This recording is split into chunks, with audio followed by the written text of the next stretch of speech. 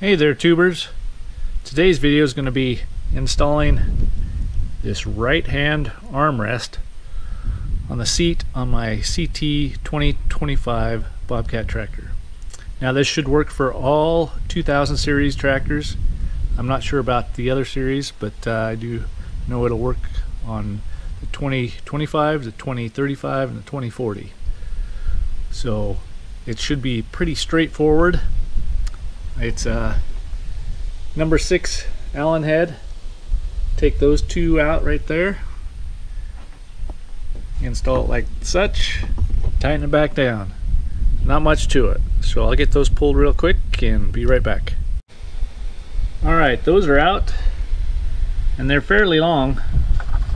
They're about twice as long as the bolts that they give you with the armrest. So I'm going to go ahead and just use those again. More threads the better.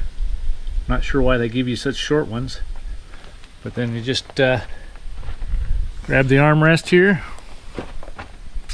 match it up, put the bolts in, and you're in business. So I'll do that and be right back.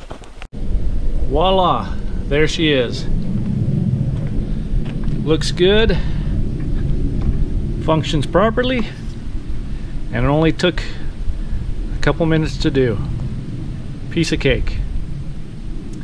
Unfortunately, Bobcat only offers this on the right hand side. They say that it will interfere too much with the controls on the left side, your PTO and your shift lever. But I'm not sure that I agree with that. I mean, it's real simple.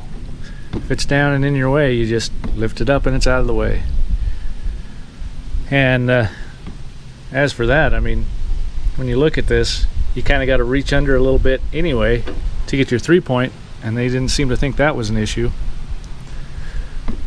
So if you pop that cap off, there's another number 6 Allen head bolt in there, and I think if you back that out, you should be able to either wiggle this off or press it off of this shaft that's on. And if you can do that, then that bracket just could be flipped upside down and brought over to this side,